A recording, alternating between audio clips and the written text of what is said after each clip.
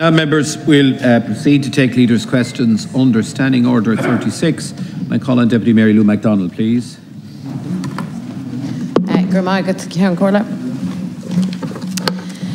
Minister, the ESRI published its quarterly report, as you know, this morning, and it makes for a very alarming reading. They say that inflation could peak at 8.5% this summer before averaging out at 6.7% for the year as a whole. And this, as you know, is the highest annual rate of inflation since 1984. Inflationary pressures, which were already building, have escalated further due to Russia's criminal invasion of Ukraine. And we are now presented with a very serious situation for workers and for families as households struggle just to keep their head above water and now face a prolonged cost of living crisis because, as you know, everything is going up. And even now, the very basics are pushed beyond the reach of many ordinary people. So our airwaves are now filled with people sharing their stories of how incredibly difficult it is just to make ends meet. People can barely afford to light and heat their homes.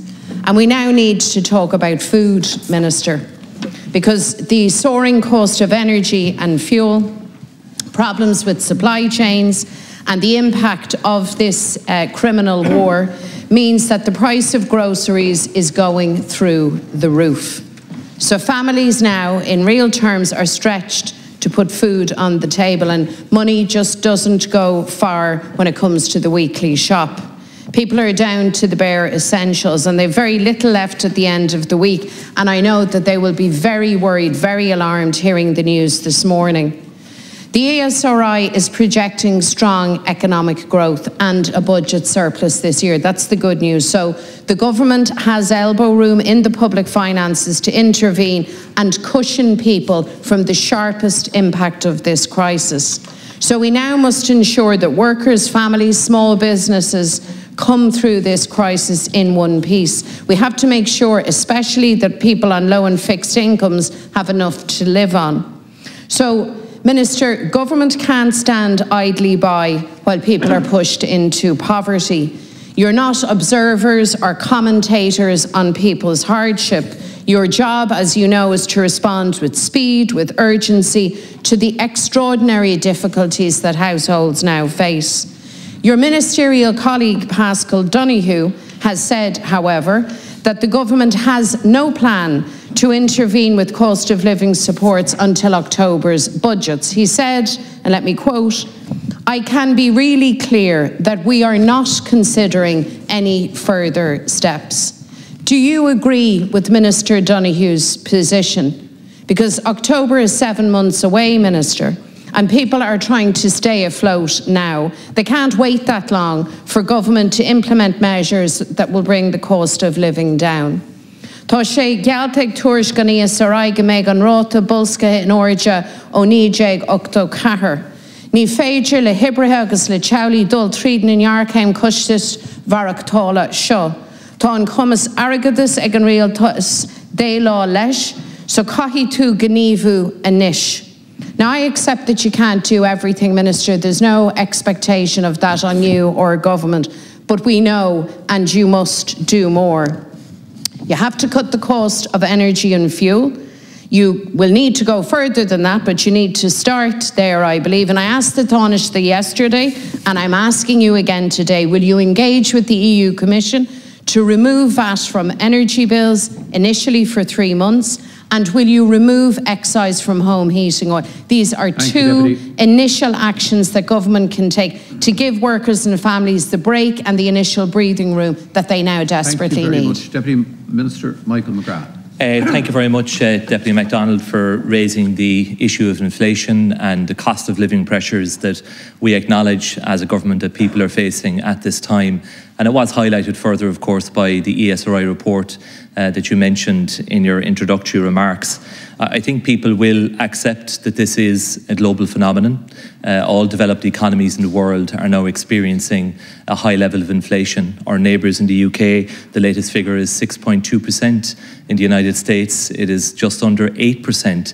So these are unprecedented times, and the level of inflation that we are witnessing and that people are having to deal with in their day-to-day lives is without parallel in recent modern history.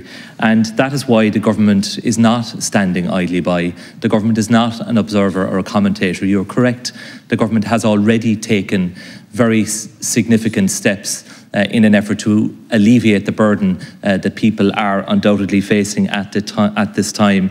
And of course, that started with the budget back in October with a package of over €1 billion in relation to income tax reductions, including for people on low and middle incomes, and also welfare increases, both increases in core social welfare weekly rates, but also targeted measures, anti-poverty measures, such as the living alone allowance, the qualified child dependent allowance, changes to the working family payment, and so on. But it is because of what has happened since that we recognise that we had to go further, and the government has responded outside of the normal budgetary calendar with 2 further significant interventions in recent weeks. Back in February, as you know, we had a package of over €500 million, including the energy credit of €200 for every household, which will be applied to electricity accounts in the next number of weeks. The fuel allowance lump sum of €125 for up to 400,000 households, along with a range of other measures. The reduction in the drugs payment scheme threshold to €80, the front loading of the budgetary changes in the working family payment, 20% reduction in transport fees as well, to try to help families to deal with the current pressures. Minister Donoghue, in the last 2 weeks, brought forward the reduction in excise on petrol and on diesel in recognition of the extraordinary increases in prices that people are experiencing at the forecourts in recent weeks. So the government has made, in my view, a genuine and a concerted effort to tackle this issue. That overall package, cost of living wise, is close to €2 billion at this point in time. In the next number of weeks, led by Minister Donoghue, the Stability Programme update will be published by government, which will reset our economic and our fiscal forecasts, taking account of the prevailing conditions that we are currently experiencing. We are witnessing now a perfect storm in relation to inflation. Inflation was increasing coming out of the worst effects of COVID internationally, and that has been compounded now by the impact of the Russian invasion of Ukraine. I want to assure you that the government is at one.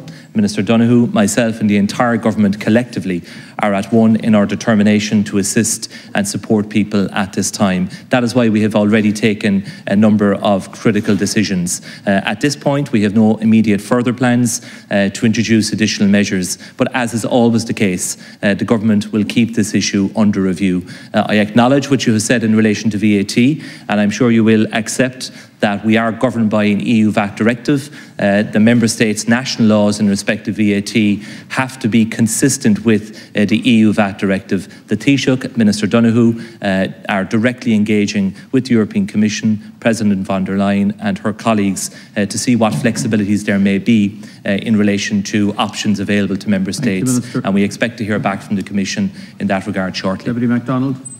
Minister, that's an extraordinary response and a very, very disappointing one. When you say the government is at one on these matters, I can only assume that you are therefore reiterating the position of the Finance Minister that you have no plans to take further measures this side of October.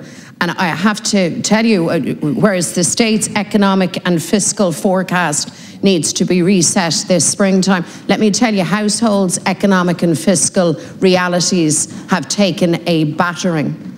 And it is simply unreal.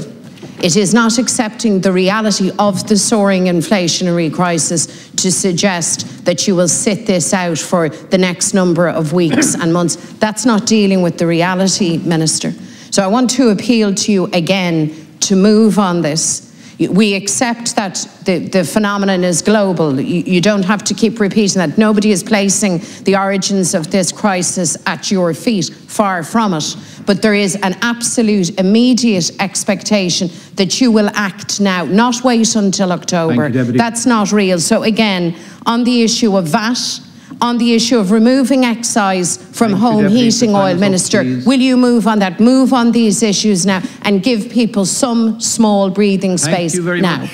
Minister. Deputy, I think through our actions to date, we have demonstrated that the government is agile and the government is responsive and the government is constantly monitoring the evolving situation. We are experiencing an incredible amount of volatility and we have responded to date, and we will keep the situation under review and consider what our options are on an ongoing basis. But we also have to be honest with people and say we cannot, as a government, fully insulate the Irish economy, households and businesses from the economic fallout of the appalling war in Ukraine, and it would be disingenuous to suggest that we can. We've already made decisive steps and, as I said, we'll keep the situation under review, but we also need consistency from you, Deputy. You came into the House here yesterday and called for the removal of VAT.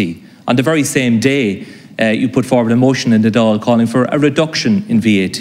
And it's fine in opposition to be loose in your language and to suggest that the government can do things that it cannot do. You know well that the government does not have within its armoury at this point in time the ability to reduce or indeed to remove VAT. And you should be honest with people as well and not mislead them about the options open to the government. Thanks, Councillor.